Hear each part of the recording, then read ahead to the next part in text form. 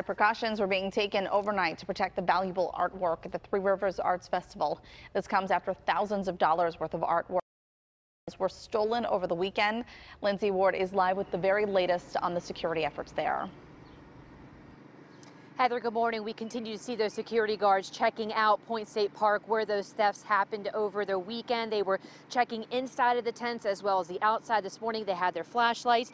Now, this is tough news for some of these artists who come from all over the country to be here. They say it's pretty expensive to be here, and the fact that some of them lost thousands of dollars of their artwork is pretty tough news. Now, according to artists at the festival here, they say this happened sometime overnight on Saturday. A thief or thieves broke into these booths. There's 4 in total. Besides some paintings that were taken, batteries and coasters were also stolen.